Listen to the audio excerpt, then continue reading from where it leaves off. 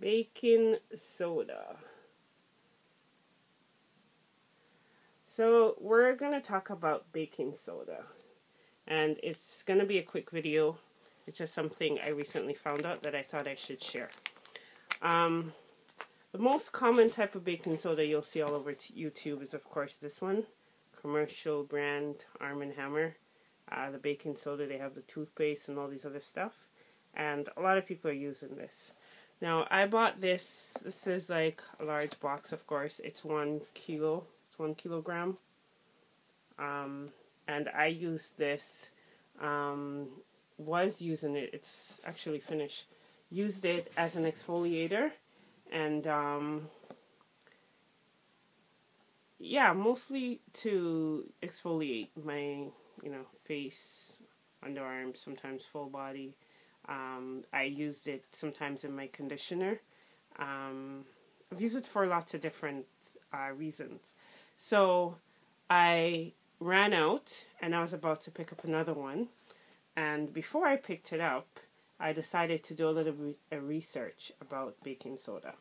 So what I came up with is that this stuff right here, although the ingredients on the box, the only thing listed as ingredient is sodium bicarbonate, it turns out that it has aluminum in it.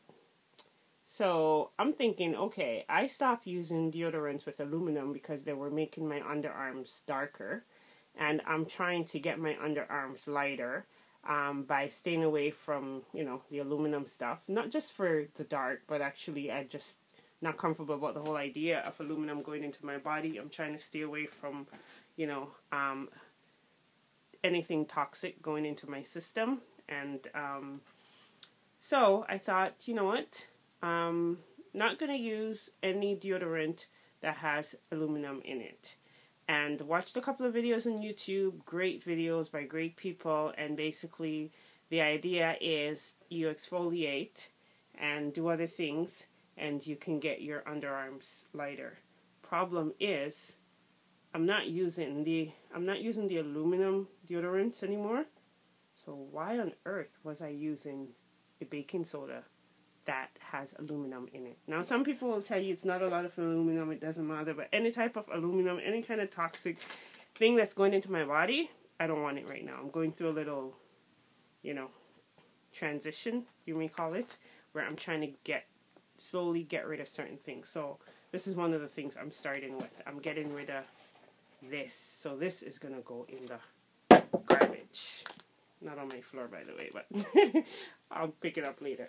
Anyway, so I picked this up at the health food store. It's Bob's Baking Soda, and as you can see, it's aluminum free. So this is what I'm going to do, because I'm not trying to get cancer. I'm not trying to get all sick up in here. So I just wanted to come on here. This is also gluten-free.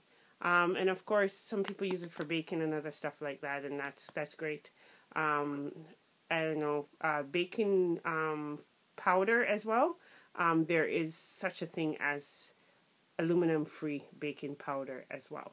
So needed to share that with you. Hope you guys enjoy this or you learn something from it. If you like it, please like. If you dislike it, dislike. Any kind of feedback is better than no feedback. If you watched it, it's great. If you let me know you watched it by liking or disliking. Sub if you haven't subscribed yet. Suffering from alopecia hair loss and documenting it on YouTube. So bye for now. We'll see you soon. Peace and love.